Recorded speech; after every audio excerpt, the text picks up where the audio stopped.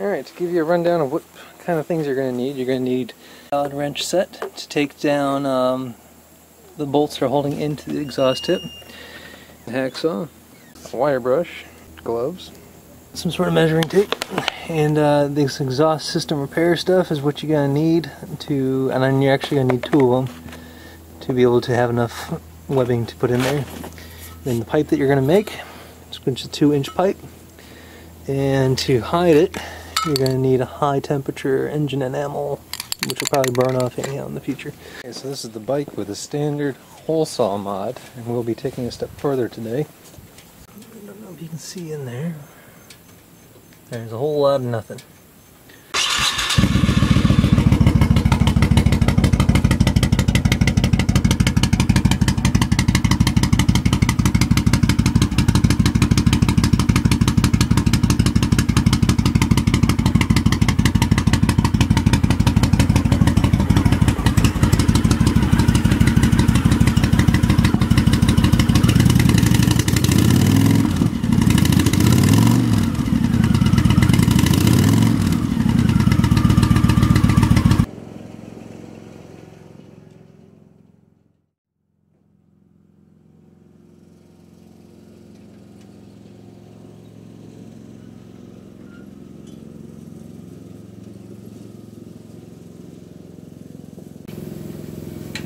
That's what they make magnets for.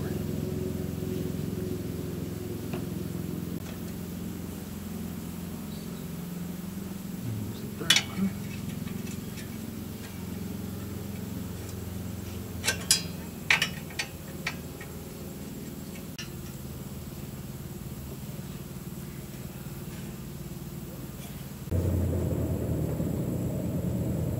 You can see in there that there's burrs around the edge here from where I had cut out before the original baffle, and there's a pipe in there, you can see, and we want to make sure we put a pipe that's not that far in. So when I'm measuring this out, that's why those burrs are important.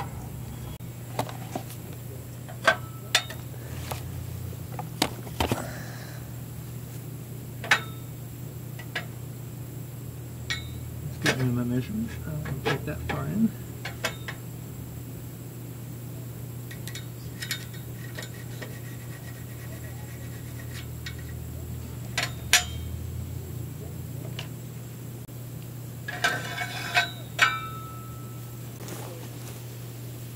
Now this pipe, as you'll see, is an adapter that you can get over at like Advanced Auto Parts, something like that. Just a standard exhaust pipe. And what I had done is I had flanged the edges off on the inside so it slides down and actually slides into this piece here. And I had welded this. Now, it's not necessarily that you have to do that, or it's not even necessary that you need this bigger piece here. I did it because I had the resources and I wanted to weld something. But yeah. So to get the measurements of what this is, I'm gonna have a 4-inch piece there. And this is 2 5/8, so it's gonna be 2 1/2, something like that. That's down spacer. And then we'll say a 2-inch pipe here. Just to reiterate, there's that little pipe in there. And I'm gonna slide this onto that, and then we'll back off of it. Okay, so that way there's some room back there to make that work. And should find my line right there. So I marked my line at the very edge of this pipe. And what I'm going to do is take it back a 1/4 inch from there. So when I put everything together, this pipe's going to stick out, this will slide over and be hidden. Two is to prep it, and take a wire brush and get rid of a lot of that carbon buildup inside the pipe. So that way you've got a good seal with that hard epoxy. And when you do your hole saw mod, if you leave as many burrs as possible in there around that old baffle, the better, because it'll give it more to grip. So you should be able to see what I'm talking about. These little burrs here. This is where the old baffle was. And you're getting kind of an echoey tin can sound because this is too big of a cavity in here. If you don't like that sound, which is why we're going to be going with this pipe. It's going to sit low, and you want to put it all the way back to where it'll butt up against in there, but you want to back it off a little bit more. So that's just resting on that pipe. And what you're going to do is you're going to pack that gauzy stuff all the way around this pipe here to make a good seal.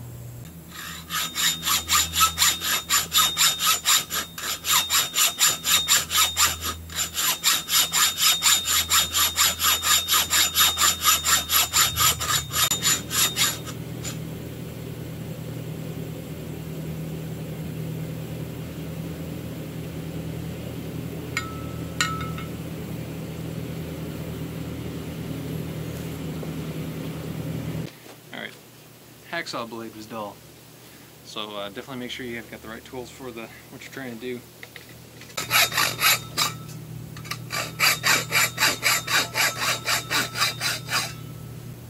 And here we have it. And it's got a little taper to it, so that'll be on the top side. Just to confirm the fit. This goes in, push all the way back, slide it out, maybe 1/4 inch. Maybe 1/2 inch, something like that neighborhood. And totally concealed. Just gonna braze it up because it's been sitting for a while since I haven't gotten to this project.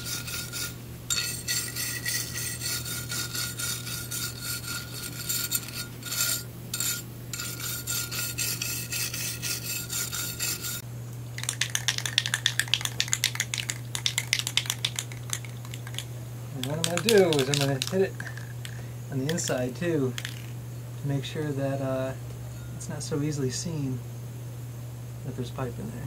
Because the stock pipe will be nice and carbon brown or black.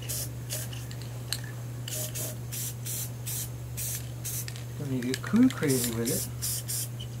Just the end.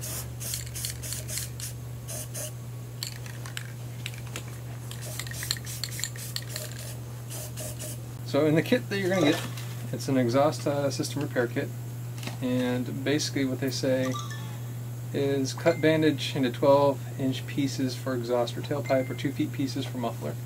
So we're dealing with a really small thing, and we're trying to pack it in there. So it comes in these wide bandages, and you're going to cut it in, approximately 10 inches, 12 inch type things, but I cut them in half. That way you get more flexibility in actually stuffing them in there.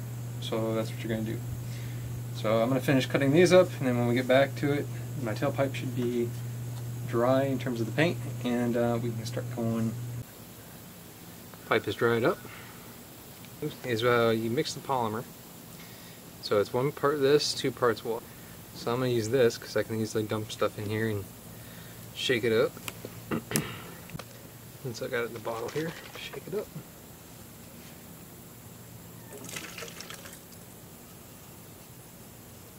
So I just mixed 2 water with it. So that's going to start reacting. That's where your gloves come in handy.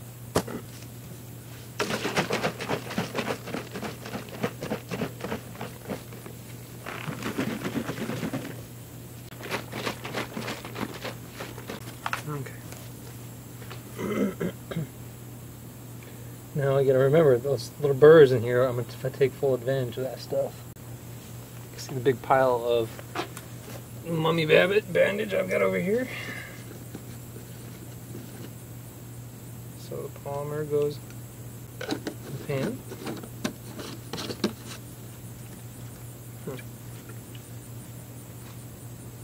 And I'm gonna leave a couple big bandages for the second wrap. So this goes in here like this, makes it nice and pliable.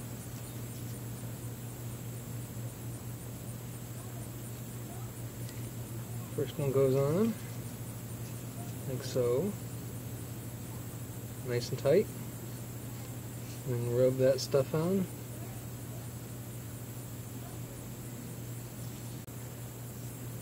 And then I'm going to take the big one. And I don't use many big ones. Maybe 2 to get started. There's that one. And the final big one.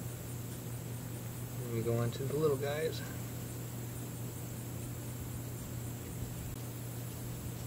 So that gives it something nice to grab onto. You gotta move kind of quick with this stuff because it does set up.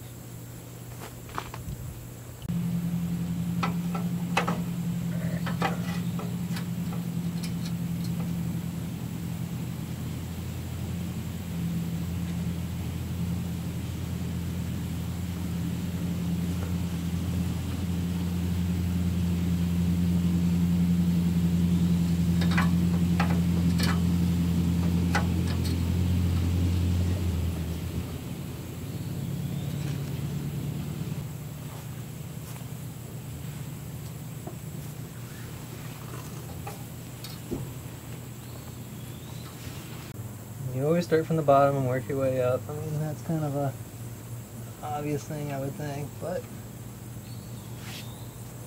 you never know. But I'm working my way right around those burrs. And she's already starting to set up. These last few strips, what I'm going to do is I'm going to take them behind those retaining nuts there, just to have it so it's got something more pressure to press up against. You can kind of mold them in.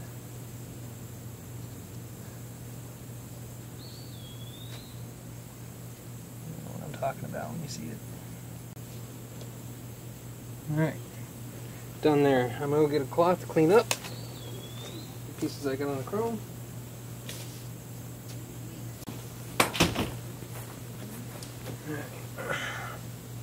And luckily that just came right off the chrome.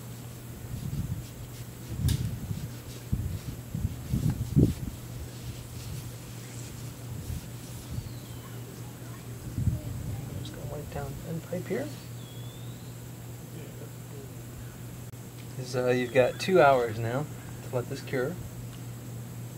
So, in true biker fashion, go have a beer. Ooh. And you can see how it looks now inside. The pipe is like solid. That stuff was really quick. It's actually quicker than the last time, probably because it's so old. I don't know if that had anything to do with it, but so that all basically cemented in there, and looks good. It's been about an hour and a half. It needs to cure for 2 hours before I really screw with it. I'm gonna go ahead and add this on now.